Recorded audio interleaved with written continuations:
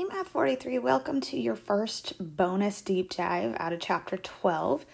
So if we take a look at this problem, it looks like researchers are studying a pack of gray wolves in North America, collecting data on the length in meters from nose to tip of tail and the weight in kilograms of the wolves.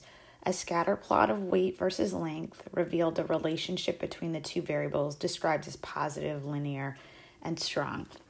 So just taking a look at this, I can see a couple of things. I see one numerical variable here and a different numerical variable here.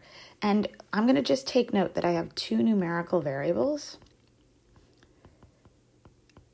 All right, I have an explanatory and response variable, but when you have two numerical variables, specifically the part that you have two, you're going to be doing some kind of regression analysis.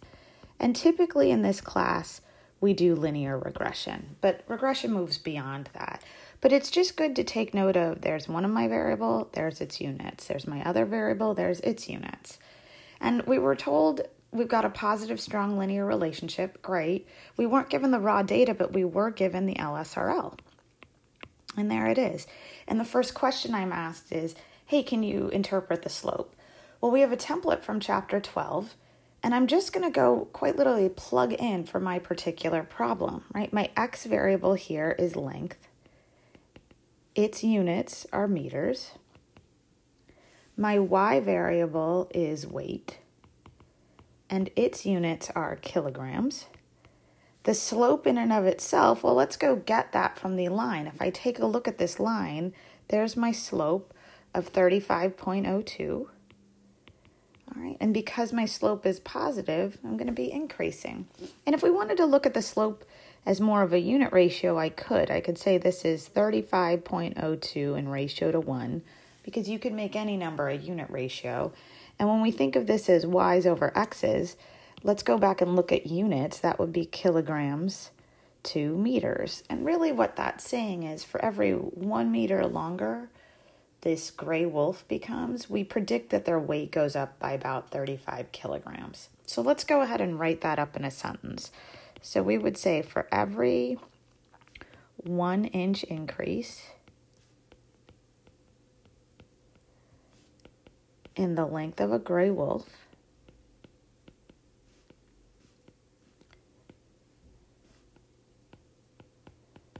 the predicted average increase in weight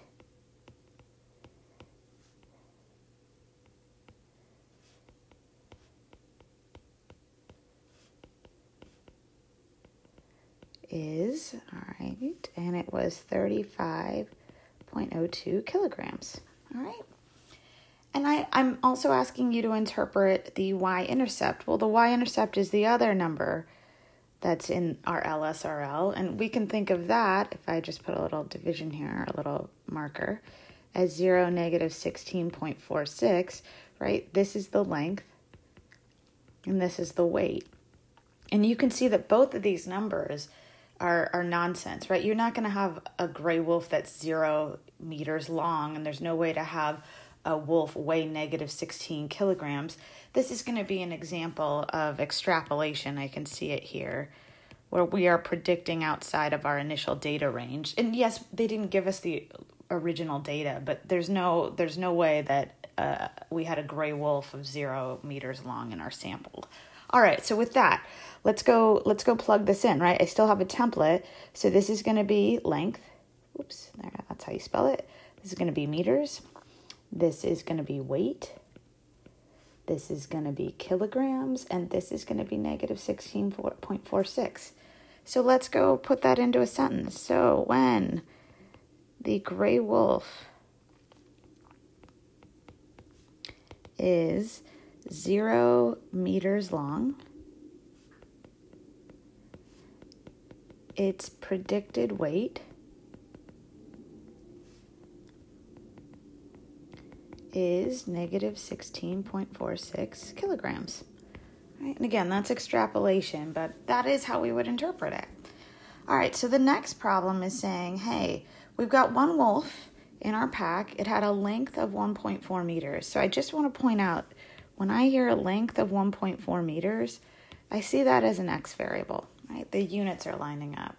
And then it also tells me I had a residual of negative 9.67 kilograms. Now, I want to point out that I noticed that these units, these are Y units, right? And when I say Y units, right, we're talking about weight for this problem. And if we think about the formula for a residual is always the actual Y value minus a predicted Y value. And when I talk about Y values in this case, for this particular problem, let me erase the words Y value, and we're going to plug in weight. So it is an actual weight minus a predicted weight. Now, for any type of residual, anytime we're talking about the predicted weight, we're talking about a Y hat. Anytime we're talking about actual data, right, we get this, like I said, from our data. Now, again, they didn't give us the raw data in this problem, so I can't go look for it. But I do have enough. And what I mean by that is I was told the residual value.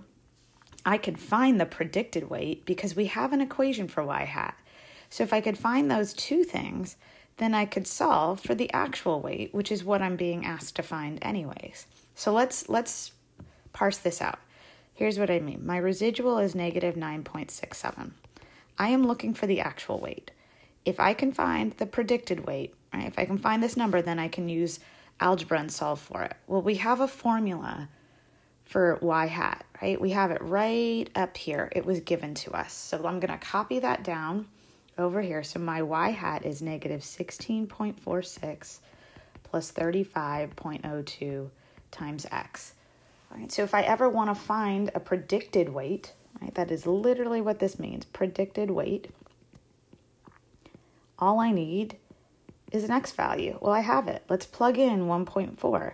So I get negative 16.46 plus 35.02 times 1.4. And when I crunch that number, I'm going to get 32.568 kilograms. Meaning if I have a wolf and I measure this wolf to be 1.4 meters, I'm going to predict that wolf's weight to be 32.568. Well, that again is my Y hat. Let's plug this in. All right, so let me erase this and let me get the actual number. We've got 32.568.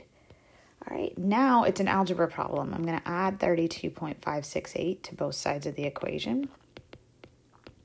And when I crunch that, I'm going to get X is equal to, and let me work this on my calculator, I'm going to get 22.898 kilograms.